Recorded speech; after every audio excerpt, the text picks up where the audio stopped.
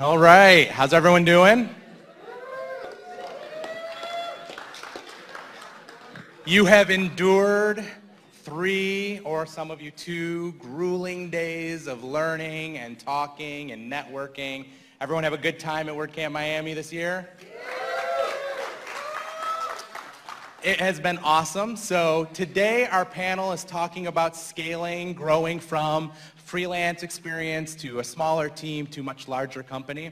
And so we have, you may have noticed there's been some substitutions in panelists and moderators throughout the day. So to start off, I'm going to let our panelists kind of introduce themselves. Some of you have heard their introductions 2, 3, or 4 times today already. You get to hear it again, maybe in a unique way. I don't know. And I'm gonna also ask you guys just to share a little bit about your company, what you currently, like what this current team atmosphere looks like at your company right now. So why don't we start with you? Hi everyone, my name is Cohen. I am co-founder of Imagine. We're a digital agency outside of Boston. We have an office in Delray Beach also. Currently around 50 people.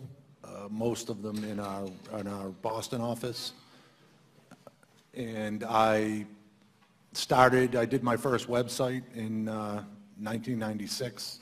So if you were here the last session, I mentioned I'm an overnight success. It just took me 20 years to become a success. And one of the things that I wanted to say is that I spent 20 years sitting on the other side at conferences like these, and when you're just getting going, or if you're just by yourself, and you're trying to grow your business, you can do it, and if you have any questions, just ask them. I'd be happy to answer. Awesome. Andrew? My name is still Andrew Norcross. That's good to know. Yeah. It worked well for me so far. I still run, founded Reactive Studios. We're based in Tampa. I like walks on the beach, warm candlelight dinners. I like that. Yeah. Writing complex code that looks really easy. Yeah. And currently we have 5 folks. It's myself, my business partner Josh in Indiana. We have a gal in Canada who handles support on the commercial product side. We have another developer, Zach, over on the East Coast, over in Port St. Lucie. We have a gal who is she's moving, I believe, to Alabama right now, like literally right now, and she does a lot of the admin and some of the project management, business development, client management stuff, and we're actually in the process of hiring another developer. So that's where we are currently from a staff standpoint. All right, awesome. And based on that description, I might like to date you. I don't know. We'll consider that as an option. Chris, why don't you? Yeah, sure. So I'm Christoff. I work on contributing a lot to WordPress core, but I also work with Easy Digital Downloads, which is an e-commerce plugin for WordPress.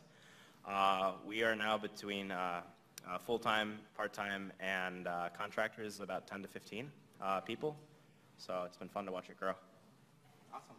Well, cool. So let's start off with just a basic idea. When did you guys give us a little bit of an idea of what the transition looked like of growing from freelancing, starting from doing things yourself, building your first website, to the idea where you started to realize, oh, I might need help. Can you give us a little bit of background on when you discovered that, like what that looked like for you?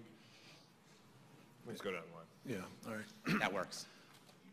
I think I knew right from the beginning that I wanted to grow a business beyond myself. And I tell this story all the time that I did this I had a little printing business, and I had one of my clients ask me to do a website, and I said, I don't even know what a website is, but if you're paying me, I'll do it. And they paid me to do it, and I launched the site. It took me 3 days to actually make it work online because I didn't understand the concept of index.html. I just didn't know what that meant. I didn't know you needed to name it that back in the day. So anyway, I spelled the owner's name wrong. His last name I spelled wrong, and he called me up, and 10 seconds FTP, I fixed it. And I said to myself, boy, if I printed 20,000 brochures with his name spelled wrong, I would have eaten that. And I said, this is the business I want to be in. So, and that was back when you would talk. So I had only a handful of printing customers, and I kind of would go to them and say, hey, you guys should have a website, and people had no idea. You know, I was in a small town. They didn't even know what a website was. But I knew right away that it was going to be something substantial, and I told everybody who I could tell, you know, get into the web. It's going to be important. And my current business partner for 20 years, he was actually a printing customer of mine, and he was a marketer on his own. And I used to print all his stuff, but I never actually looked at anything that I was printing for him. I just printed it and he paid me. And then I started to read his copy, and I said, wow, this guy knows how to write, and he's a good marketer. And you know, I knew right away that he had something I didn't have. And I recognized it, and I convinced him. It took 6 months of convincing, but he finally agreed, and that's how we kind of worked together. So the point is, if you're on your own, and you know, I saw a presentation earlier where I don't know who it was, but he said the only ships that don't sail are partnerships, and I disagree. If you can find somebody who has a complementary skill set to your own, you know, your partnership can sail. It actually brings up an interesting point too. Like you said, I always knew I wanted to build a business, build a team. Andrew, is that the same case for you? Like you set out, I'm going to build a team, or did you just kind of discover you needed a team? No, I discovered that I hated my job. I'm sure like a lot of people can agree with that, right? Yeah, I worked in finance for 10 years. All right. And the last couple of years that I was working there, I worked as a fiduciary asset manager, which is a very fancy way of saying I was in charge of dead people's money. They were dead. They didn't complain. But it was not mine. And when the market imploded in 08 and 09, like I'd done it since I was 18, like in various roles within this firm. And while I was, like, I guess I was good at it, I could not have cared less about it. I could not have been more bored. I had started, we had a computer in my house when I was 4. I started writing code when I was 8. This was before the internet. And it was more important for me to be cool than it was for me to keep writing code, so I quit. And I got a guitar, and I got a skateboard, and I did all that. And I started getting back into it around this time, because like my brother's a window tinter, and he's like, I need a website. He's my older brother, and I'm like, all right, I'll figure out how to build one. And that's what I did. But it was a matter of, I was working in finance, and when everything blew up, it just, I had clients that lost a lot of money, that it wasn't their fault, and it wasn't my fault, but I still felt like it was my fault. And I just, almost guilty. Like, it was just like this feeling like, I don't want to do this anymore. Like, I finally had a reason to quit. Like, I knew I didn't want to do it, but I didn't know what else to do. And I'm like, well, I keep showing up, they keep paying me. I should probably do this. At the time I was married, I had a kid, and it was like, there are people that depend on me. I can't just decide to go up and quit because I don't like it. But then other stuff worked out, so I could. And for a while, I'm like, I'll just do this nerd stuff to make some money. And it grew to the point, like within 6 months, I had to hire someone to answer emails for me.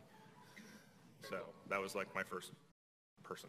So that's kind of an interesting transition, right? It was just answering emails, like I'm getting either support requests or questions or whatever the case may be, and your first hire is just, hey, I can't deal with the minutia of all of the information coming to me. I need somebody to kind of be a gatekeeper of all the information. Chris, what about you?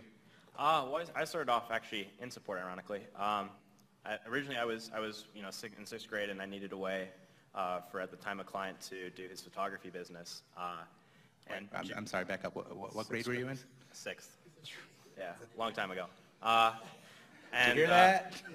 Yeah. I just want to make sure we didn't just jump over that. Sure. So bury the lead. Yeah. So in 6th grade, e-commerce obviously was in its infancy, and we started working on this Gigashop thing. And I mostly worked in the support forums there for quite some time, until obviously the WooCommerce fork happened, and then I stayed at Gigashop for quite some time. But I transitioned over to EDD at some point, Easy Digital Downloads, which is another e-commerce plugin. And from there, it's been smooth sailing. Yeah, watching the plugin grow. Very cool. So you hire your first person, for you checking emails, you found somebody who was good at writing content, you got involved and started getting involved in a larger team, not just kind of working in that isolated. What are the challenges that you've come in with, especially in those first few hires, not being somebody who's worked with maybe managing a team yet at that point? What are some of the challenges you guys have faced Why don't we start on the other end this time and come back? Okay. Sure. So, I mean, obviously, when you have like 1 or 2 employees, it's not as bad. You don't have to manage. But as you start growing beyond that, you have to start doing managing. You have to watch what other people are doing. One of the more interesting ones, Corey Miller actually brought this up a couple WordCamps ago, was the interesting idea that when you're just a team of 1, you only have to make enough income to support just 1 person.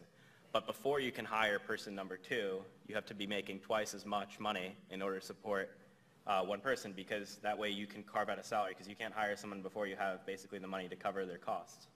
So, Andrew? For myself, it was, when it's only me, it's my fault. If something goes wrong, it's my fault. It's on to me. If everything about the whole process, I was the one doing it, which meant if I like something a certain way, that's the way that thing's going to get done, because I'm the only one doing it and I'm the only one seeing it, so who cares? Beyond that, I didn't have systems in place because it was me. Like, I'm not going to run all of my own stuff through these multi-channel project management tools, because I'm literally the one entering it and then reading it. It would be overkill. But when we started, hiring and scaling and having people work with, all of a sudden realized, A, I don't have any processes at all. I can't tell them to read my email. Like another developer would be like, oh, well, I was on that call, and here's 8 words that I took as notes, literal words. But I know exactly what all those 8 words, those 8 words constituted a 45-minute conversation. Right. And now I'm not home, and they can't work. It was one of those things where realizing that what I did and didn't do was affecting other people's ability to do their job. So that's when we had to look at things like implementing systems and process, all the workflows and process, and then removing ego out of it. Because again, I'm not the easiest person to get along with. But I'm also, there's certain things I just, I'll be really particular about, and certain things I couldn't care less about. And everyone's like that with different things. And realizing that, okay, if this is something that I'm not going to get too worried about, then I'm not going to try to micromanage it. If it's something that I know I'm going to be pretty picky about, they need to know ahead of time, I'm going to look at this. This is something I care about. And, kind of setting expectations and just trying to keep work at work and not work, not letting it flow over and things like that. Very cool. Yeah, I think it's the first employee, it comes down to money, because you do have to pay that person, but it's also time. You're used to working at 110%, just doing your own work, and now you got to carve out a piece of that percentage to manage somebody else and keep them busy. The other piece that was challenging with the first few hires, especially when you have a partner and you're not making all the decisions on your own, is who to hire. So my partner thinks we need a designer, and I think we need a developer, and we end up hiring a telemarketer. So it's pretty much the same thing. Very cool. Kind of on that same topic, for us, I noticed that as an owner, I think about a business differently than my team is going to think about the business. That's not their lifeblood. They haven't poured blood, sweat, and tears. They are an employee, and while you want to give them a bit of ownership and you want to build that team culture, it is different, and you can't set the same expectation that you set for yourself onto your team member. And that's, I think, was a hard thing for me in the very beginning, was to kind of transition with that. With that in mind, all right, so now that we've kind of opened up the topic a little bit, does anybody have any questions for the panelists specific to this topic? Yes. Yeah, I just had the idea, if you compare agencies to startups, if you actually use or give equity to your employees, or do you have stock options to employees, because that's something that's very popular in startups? Yeah, so that's an interesting topic for you guys, right? So when you're bringing on team members, obviously you have your benefits package, your salary, what you do, but some companies do offer equity in the business. Is that something that you do right off from the beginning? Have you guys done that yet at this point, or is that something you're like, they're not going to even tackle that? So for those of you that were around back in the late 90s, it was crazy, right? We would try to hire somebody, and you would have somebody with no experience who had done nothing, and say, oh, well, I got offered a job at, and we were right outside Boston, so Boston was crazy with, you know, the dot-com boom and startups and web firms like us. You know, people would say, well, they offered me, you know, this crazy salary and, you know, 4 weeks vacation, company car, and they buy lunch every day. And we would sit there and stock options. And we would, you know, we just couldn't, we were two guys that didn't even have, you know, $200 in the bank between us, honestly. So our first key person we did give equity and had since bought him out, but, you know, now I think it's changed, things have changed a lot over the last 20 years. So, and we're in a position where, you know, we don't do that anymore. When, you know, when we actually formed the partnership agreement with Josh and I, and at the time, you know, there was a third partner. You know, we had the equity split between the three. Everything was based. You know, I had the extra 1% to make it 100, and I'm like, well, I started it, so I get the 1%. And then when that third partner left, you know, we figured, you know, we had written stuff out how we're going to handle it, and everything worked out fine. Unless they're going to be ownership, like legit ownership at that point, then there's no need to get options because, I mean, half the, you know, I remember the .com, like most of those options were worth less than toilet paper when they were done. And even now, there's a whole lot, you know, you look at a lot of the startup stuff going on in San Francisco, like, yeah, it's insane. I think a lot of that culture is incredibly toxic too. So, you know, like I want someone to do a good job. I want to pay them fairly. I don't want to promise them and try to get them to necessarily buy in at a level that I'm already at. Because like as an owner of an agency, I get paid last. My employees get paid first, my contractors get, you know, my employees, if I have a contractor, vendors, anybody else gets paid before I do. If you've got equity, you're an owner, and you get paid last. So, you know, if you've got a huge chunk of VC money, then maybe, I don't know, that's not my game. So, you know, for my whole feeling on it is like, no, here's what we pay, here's the benefits, you know, this is what our expectations are, and I think that's a much more solid foundation to start that sort of relationship. Does that answer that question adequately for you? Yes. Any other questions? Yes. You mentioned that you had 3 partners at one time. How do you get out of a partnership if it's not the right fit and you dealt with that? So the question is, if you get into this kind of a partnership with somebody, you know, maybe a third person, and then that person wants to either leave, or maybe you want that person to leave. How do you handle that? What was your situation, if you don't mind? Mine was my wife. Oh, okay. So you kicked her out of the business. You are cold. She didn't want to be there anymore. She has her own business in addition to being part of mine. When I transitioned from being like a freelancer with a little bit of help here and there, she took over like the management side of it. Amazingly, revenue went up like 250% in 6 months because she did things like email clients and invoice and those were quirky things. But you know, she got to a point where her business was growing and ours was growing, where she just could not do both anymore.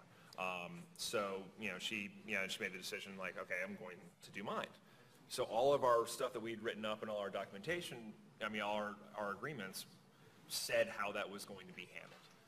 So at that point, it wasn't a question anymore about, it wasn't personal. It wasn't trying to come up with, well, what do we think is fair? You know, it was, here's what the legal document that we all signed that was written by a lawyer says. At that point, there was no debate or argument anymore. All that stuff should absolutely be written up by a lawyer, pay a competent lawyer to do it, and then pay another lawyer to read it if you ever have to use it. I'm a big fan of paying professionals to do what they do best. I'm not an attorney, so I don't try to be one. Yeah, and the key is do it when you're all friends up front. So you know what we did, we had an exit strategy in place right from the beginning, so everybody understood that if this happened, this is what it was going to be, and if X, you know, if this happened, that's what it was going to be. We all agreed to it when we were friends, and when we weren't friends anymore, we executed on what we had agreed on. So, and when I say we were friends, but you know, it ended. Yes. When you guys are making the transition from freelancing, were you encouraged to incorporate or form some kind of LLC while you were still freelancing, or did you wait until you formed a company and then started looking at the possibility of incorporating? Yeah, well, for me, I had a little company. I had like an S-corp printing shop, but when I met my partner, we started doing some project. He had his own little thing, I had my own little thing, and we started doing stuff together. And we would just he would bill some of them from his company, I would bill from my company, and then once we kind of knew that it was going to be real, then we incorporated it, and we did the incorporation part's not expensive, especially now. You can do it yourself for about $100. I saw Chris leaning in a little bit. Do you have some thoughts on that? So that was probably one of my larger regrets of not doing it earlier. I would definitely recommend doing it, particularly if you're in client work where you can get one person extremely pissed off. Because if you don't LLC, then they can start going after you in other places. So yeah, definitely if you're a freelancer and you're above the point where it's no longer a hobby and you're considering doing it for a very long time, it's really cheap and there's a lot of services that can do it for you. And I would add to that to kind of echo what Andrew said, find a good tax lawyer, find a good lawyer to kind of walk through that process with you, because an LLC may not be the best organization structure for you. You may need to do something more like an S-corp. It just depends on what your future goals are and where you're headed. So, and what state you're in. What state you're in, all of those things are major factors. So yeah, absolutely. Anyone else? Another question? When you have a partnership and you're 50-50 or close to it, do you feel like you put in 50% of the work, or what happens if one partner is putting in more than the other? Did you structure it so that it becomes based on what you put in, or just straight? So we're talking now, right, about a little bit away from the team, more in the partnership structure, but we'll address this kind of briefly. But the idea of when you are a partner, how do you determine, how do you set up the gauge, or do you ever find yourself in a situation where you feel one partner's putting more in than the other partner, and how do you kind of deal with that kind of dynamic? For ourselves, I have a partner, we're 50-50, and I just assume he's doing as much as I'm doing at any given time, even though we do very different things. But that doesn't always work. So do you guys have some thoughts on that? Yeah, so my partner's a 50-50, and we formed it early on, like literally when we had nothing. So it wasn't about who brought what to the table, and like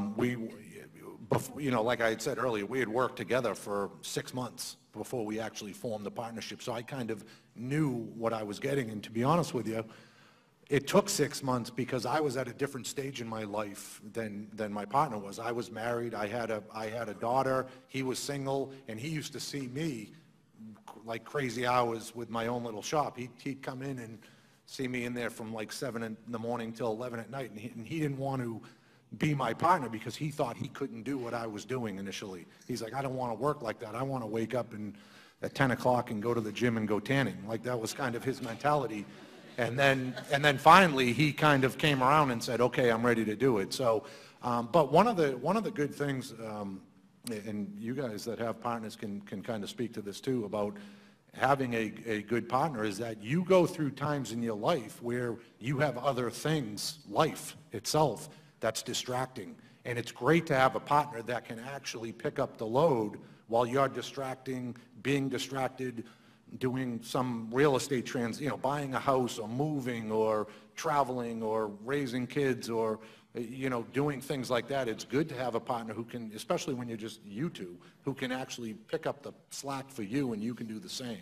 So, you don't want to go into a partnership lightly, with someone you meet for an hour at lunch outside. You have to get in, maybe a less formal relationship first and make sure that you're aligned on with the same goals. Yeah, like for us, like we actually pay ourselves a set salary. It's not a percentage of whatever's left over, like we'll do like year-end bonuses for ourselves and just divide it up. But other than that, like, I don't want to get in the habit of spending more time worrying about what someone else is doing than what I'm doing. Also, I kind of fall back to the idea that, like most people, I'm going to judge everybody else by their actions, but me by my intent. So it's like, oh, well, I know that I didn't get quite as much done this week because of, I was at the doctor with, with one of the kids, and then, this, that, and the other. But I'm going to look at like, oh, well, they just didn't get their shit done. I don't want to start breeding resentment, with someone that I'm trying to build something with. And so I just don't even think about it. Like, did the work get done? Yes or no? Is it something where, we've got a good relationship to the point where, like, if there's something coming up, saying ahead of time, I'm going to need a hand so we can reach this date. Kind of the idea, like, with employees, it's like, I can deal with bad news. I don't like surprises. So, I have a level of trust in my business partner that I'm not going to be left out to dry and vice versa. So I'm not worried like, oh, this week, I'm not going to keep tabs. That's just not healthy. Yeah, and I think if you're going to go into partnership with somebody, there has to be a level of trust. Like there has to be, I know who you are, I know what you do, and I know you've got my back. From our perspective, I handle the business side of the business and the marketing side and the sales side, and my partner handles all the technical side of it. And that's really important to me because on a Saturday night, if something crashes, I need to know that I have somebody who's vested to get up and fix it, whatever it is, because I can't do it. And so you need to have that level of trust that just says, you know what, there are times that I'm working long hours figuring out our finances and figuring out how payroll is going to work out and all of these different things, but I know he's up at midnight on Saturday, on Saturday fixing bugs or something like that. So trust is a big deal in that. Do you have any thoughts on that you want to add? No. Oh, okay. Good. I was actually hoping you didn't, but I just wanted to make, just want to be sure. You have a question? Last question. It's been said.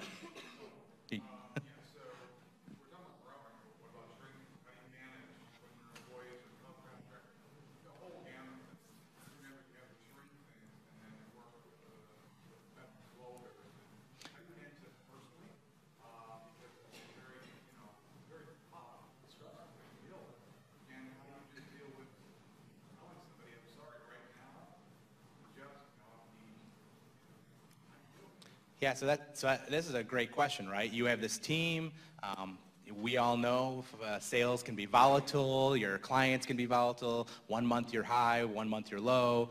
And if you may be off a little bit, you may have to downsize your team, or you may have to let someone go because the financial health of your business is important. Otherwise, you won't be able to pay anyone else on your team either. Have you guys ever experienced that and to deal with something like that?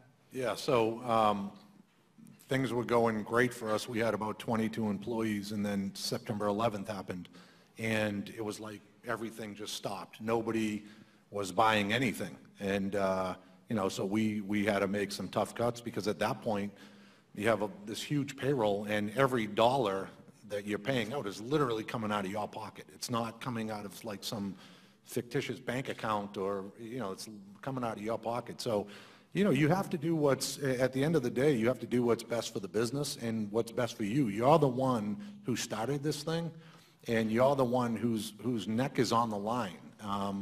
And you have to do what's best for you. And if you can keep things going, like we had the same issue in 2008 with the financial crisis, and we held on to a few people probably longer than we should, and it had a financial impact on us. But at the end of the day, you have to just realize that this is your baby, and you've almost killed yourself to keep this thing going, and it's your job to keep it alive, and you just have to do what's tough. That's why you own the business. You got to make tough decisions. Like we made it a point to keep a pretty large reserve of money just for salary, so we're not as susceptible to spikes like that. We're fortunate that we have product revenue in addition to client service, so we do have kind of a buffer that is going to be there to kind of help meet salary and make sure that things are there. But we've also made it a point to grow slowly. I've never wanted to be in a position where I had to take on work I don't want just to pay the people that I've hired. And I also don't want to be at a point to hire someone I don't really want to hire just to deal with the work that's coming in the door. Because once that cycle starts, you're pretty much never going to be out of it. You're either hiring people or you're taking on more work, or you're hiring people or you're taking on more work. And then, it grows so fast, you don't know what you have anymore. So, dealing with, like I've let people go in the past. Usually it's gotten to the point where like everybody's kind of aware, like everybody knows this is happening. Like it's not it's not like waking up and be like, hey, guess what? You don't have a job anymore. Or like, why can't I log into my email? Oh, it's because we fired you. I'd like to think that won't ever be a thing that I do.